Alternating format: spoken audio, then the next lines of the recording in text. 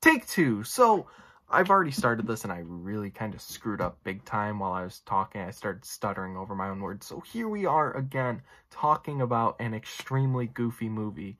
The title does not mislead you. It is an extremely goofy movie.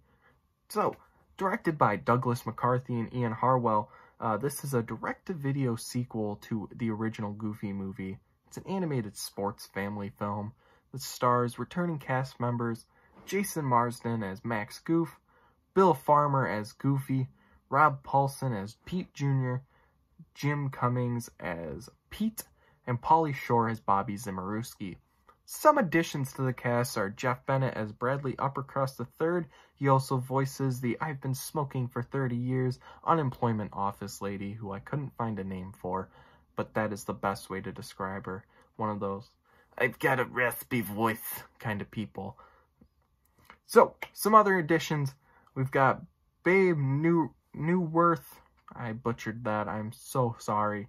As Sylvia Marple. And Brad freaking Garrett as Tank, who we saw earlier this week in Tangled.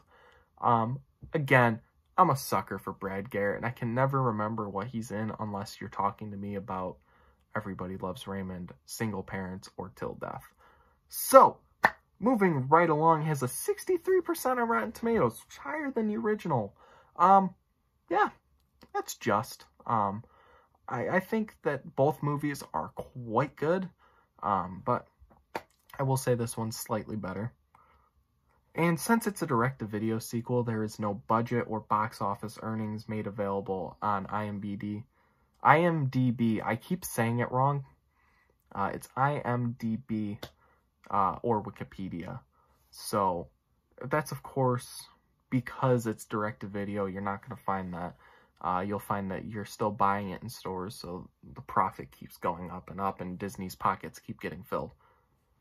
So, like I said, this movie lives up to the original, and it's just as good as the original compared to other direct-to-video sequels of its time, like your Return of Jafar's, or King of Thieves, or Belle's Enchanted Christmas, kind of stuff like that. Not exactly of this movie's time, but it's in the same vein. The voice acting is great. Once again, Pauly Shore, he's just wonderful. I love Bobby Zimmerowski. He's so funny and just being your typical college stoner.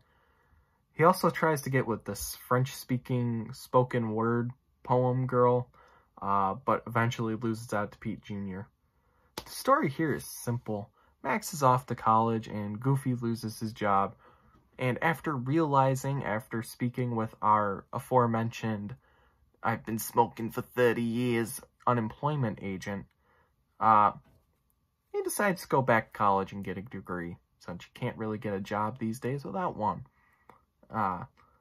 Obviously, this upsets Max to, well, the max.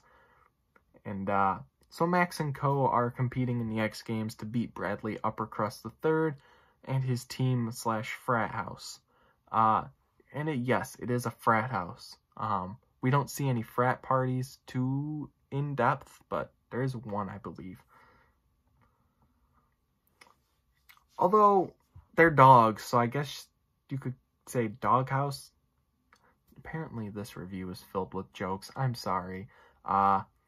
I kind of steered away from all the joking around because it made me look like a straight clown on Instagram. But I'm just kind of reading what I wrote, and I'm quite enjoying some of the stupid things I've said in the past, and I apologize to everyone for having to hear them out loud. So anyway, Goofy gets recruited by Uppercrust and is used as leverage against Max.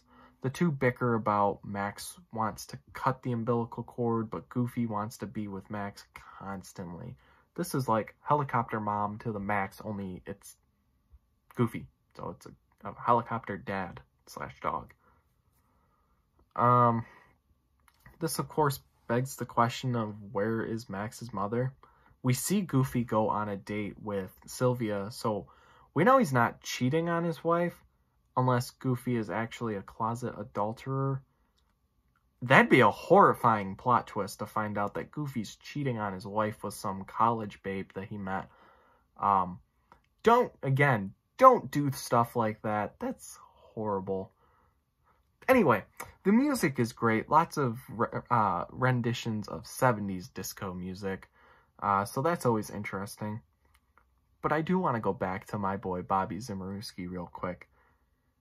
He gets super meta towards the end, where he goes, "Bro, did you ever wonder why we're always, like, wearing gloves?" Because yes, I have wondered that. Why are they wearing gloves?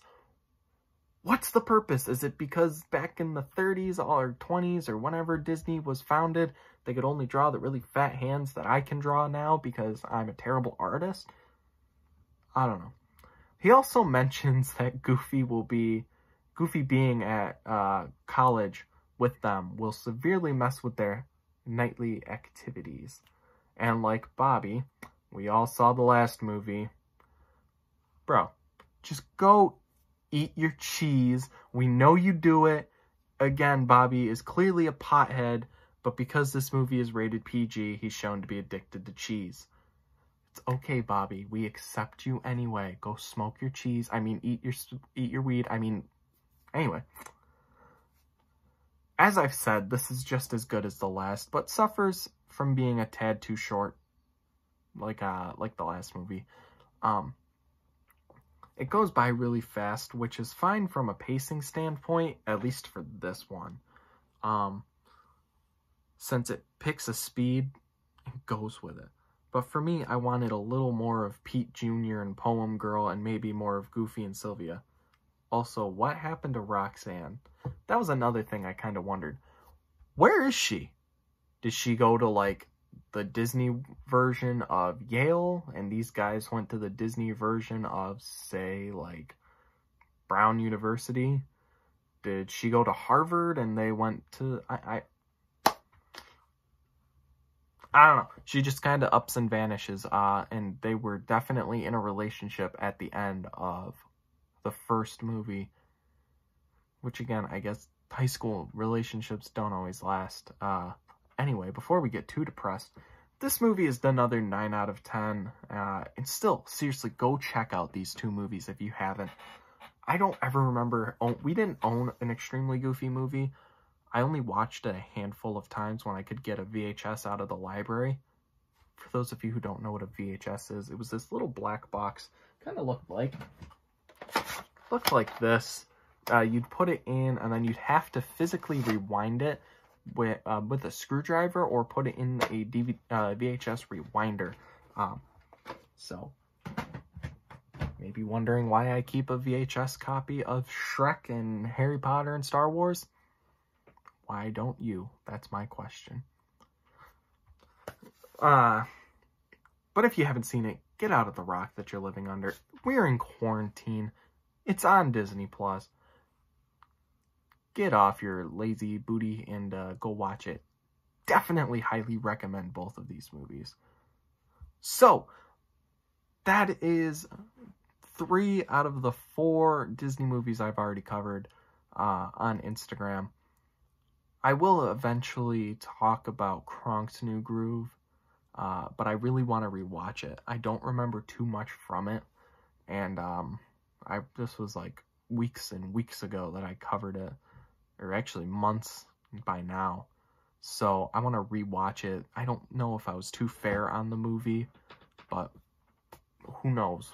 I could have just been having a bad day, or it really is not as good as I put. So, until then, until Big Hero 6, as you guys requested, until Aladdin, I'm Luke, and I will see you guys later.